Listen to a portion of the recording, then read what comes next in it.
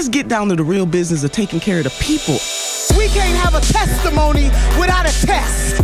And we are being tested whether we have courage enough, conviction enough, people power enough to stand up and do what is right for ourselves and generations yet unborn. Come on.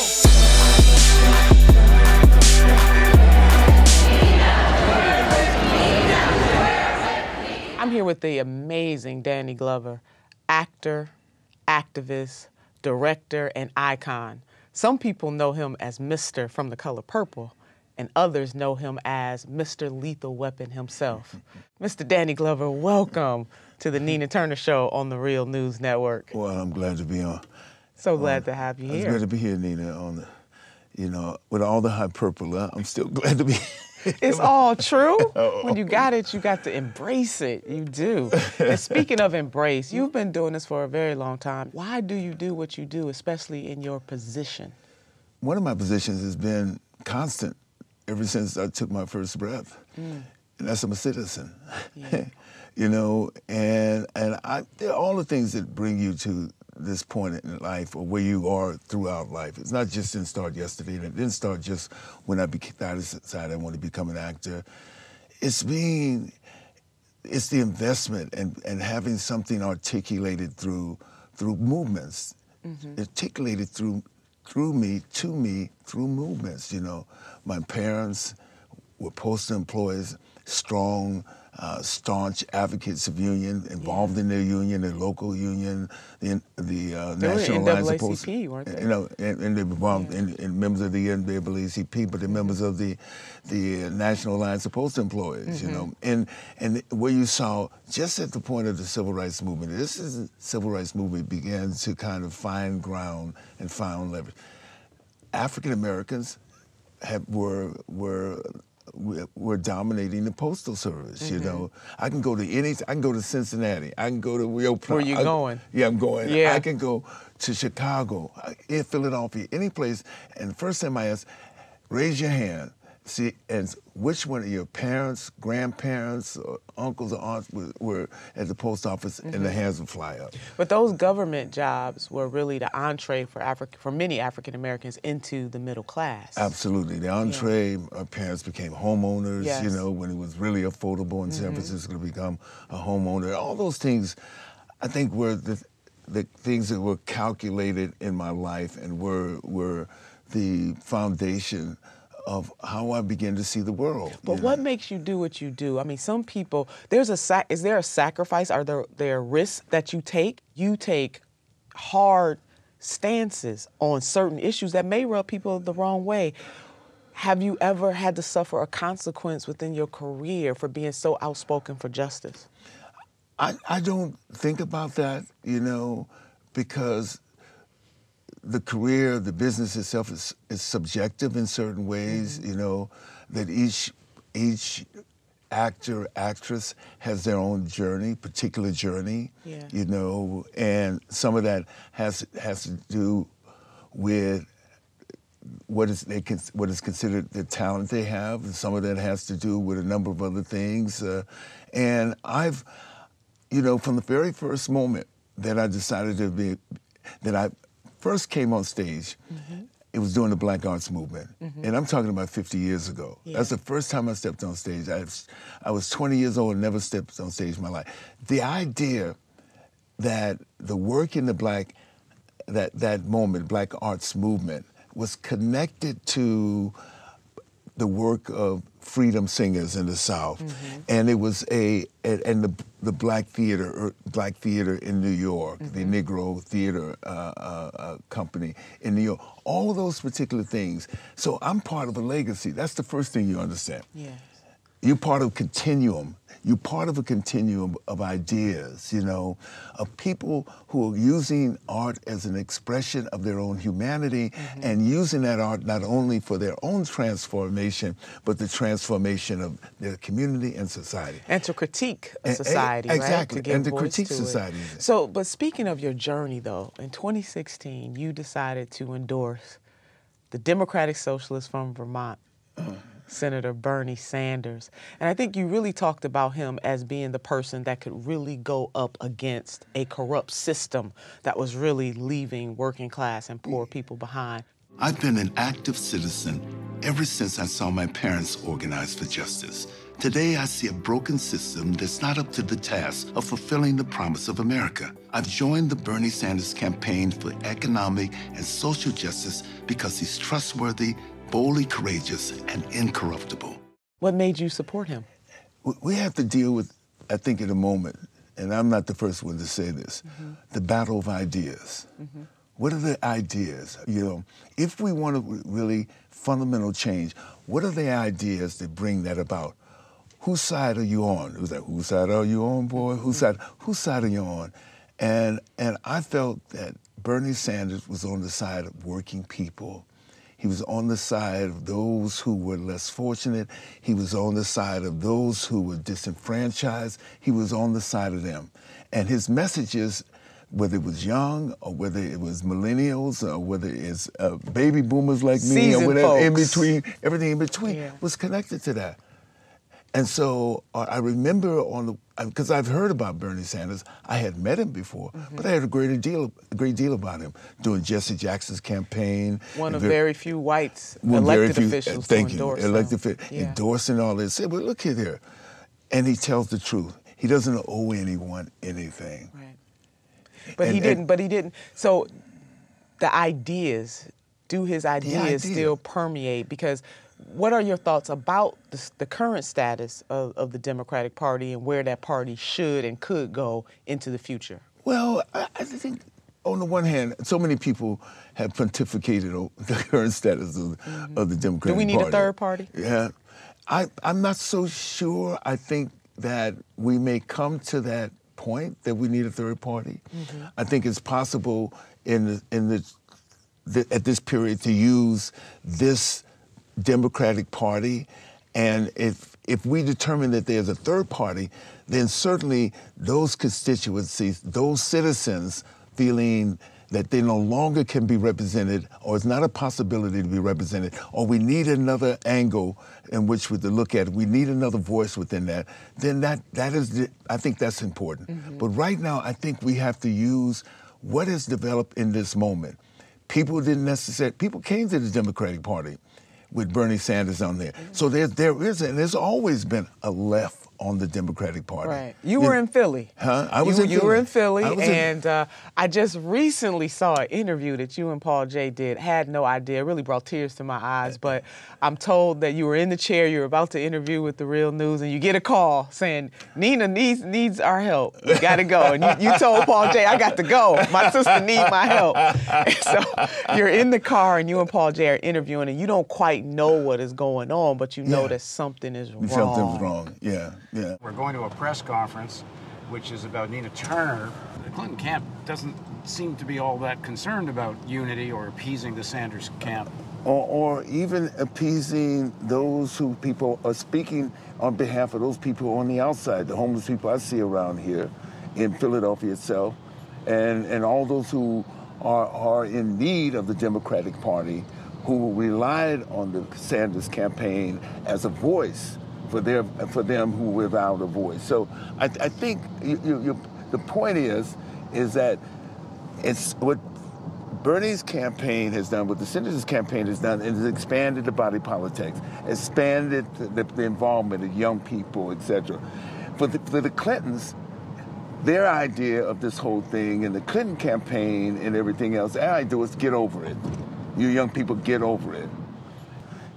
How was that moment? Not just about I'm with Nina, but I really believe that was a pulse of the people who felt forgotten during that convention process. Well, that's what I think in some sense. And I think whether we're in Canton, Mississippi, or we're in Philadelphia, those people who were on the outside of the convention, I don't think Bernie Sanders and whatever compromises he made and had to make in order to make this thing flow he never was any inclusive in the process. He was always on the outside of this. And that's the problem with what has happened at that particular moment. And whether we can argue many points about whether this campaign of Bernie Sanders was either expected to go or was expected to have the kind of resonance that it did, or we can say, you know, that it was forecasted. People out there, because they're upset, What they're going to do is they're going to find some sort of way in which to express that upset, the way in which they're upset about things. And they found that Bernie Sanders became, at that moment, the catalyst for them to express that. And you could see that even possibly some of those people who voted for Trump were people who would potentially could have voted for Sanders at any point in time. Well, we know that a lot of them did. I mean, so many folks that voted for President Obama both times ended up voting for Mr. Trump. Even in my home state, 70%, he won 70% of the vote in 30 counties in the great state of Ohio. Wow. So people are hurting. They're looking for something. As someone once said to me, they want genuineness, regardless of even if it might be hurtful. And that's what he brought. Right? He brought to that. Yeah. You know, he brought that in his demeanor. He brought that in his message. He brought that in a way in which he was able to, through the campaign, hear the issues around mass incarceration. You know, he can hear the issues around Black Lives Matters. He can hear issues that he didn't just throw under the rug, you know, but it brought him to, he can hear the issues of LGBTQ. All of those things were on the table right now. And I think Bernie Sanders' presence there allowed for a dialogue that would not have been there without him. Well, where do we go from here? I mean, we had the Women's March. We have a lot of people protesting in the streets. I believe protest is good, but we need somebody doing the planning. If you were encouraging... If I was here... Yeah, if you had to tell folks, what do we do? Where do we... Because part of resistance is the idea of what you want, what you expect, how you envision. Dr. King talked about the dream. Yeah. When he talked about the dream, he was just not sitting laying in bed dreaming about it. He was talking about the dream as a facilitating the possibilities of who we can be. Right. And how can we transform ourselves? What are the ethical parameters of foundation in which we build a new world? You know, how do we look at climate change and everything else? How do we look at population? How do we look at war itself? Right. War and the ensuing refugee crisis.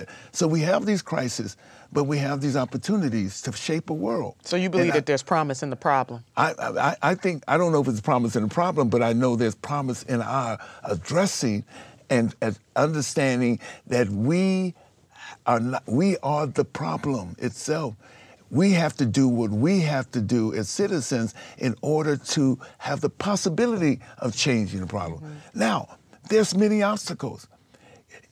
You know, we all know that 50% of the wealth in this world is controlled by who? Corporations. Right. Who make money off of war, who make money off of various other, the kind of instability that happens, the exploitation that happens with workers and people. There's money to be made off of that. There's profits that are being made. We're in a situation wherever we are, whether it's in this country or whether it's around the world, it's a race to the bottom. Now, why is that? Why haven't we been able, after all this extraordinary moments in the 20th century, we have historic moments in the 20th century, from the labor rights movement, women's rights movement, all these things and everything, we'll keep pushing the envelope right now. Why have we not been able to overcome this next stage? Could it be that the system, the economic system it functions in some ways that we function in, is a system in which it, in a sense, entices us to remain engaged, entices us to believe that there are possibilities in it, when ultimately we know that the system itself is the main reason why we have the planet crisis that we It's rigged, right? I mean, it is rigged. It's rigged, but rigged from the standpoint, but the things that happen around us, the things that we accept, all those things that we accept, all the ideas that we accept, and this is, I'm not trying to be esoteric and everything, but the ideas, what are the ideas around the world we want to build? You know, what does it look like?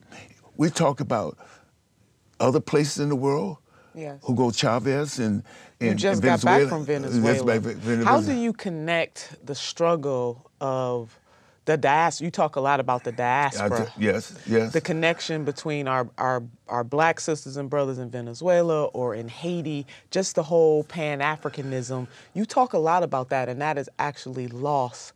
You just got back from Venezuela. How do you see that nexus, and can brown and black people all over the world come together in a strong way?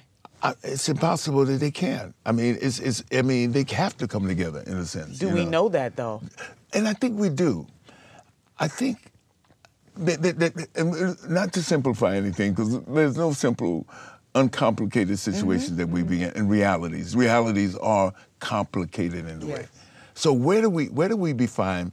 And when I define the critical issue around the world through the main engine which dictates what happens in the world, the system of capitalism, is race. Mm-hmm. If we look at the issues around migration, immigration, if we look at the issues around destabilization, if we look at the issues that are created by those destabilization, we look at the bottom of its race. But is there any way to deal? I mean, we live in a capitalistic society. It's not going to change in America. Is there any way, do you think, to make the system better for people? Because I don't know about you, but I've never met anybody who said, when I grow up, I want to be poor. I want to be on the system. Well, but people treat poor people as if this is something that they envisioned for themselves.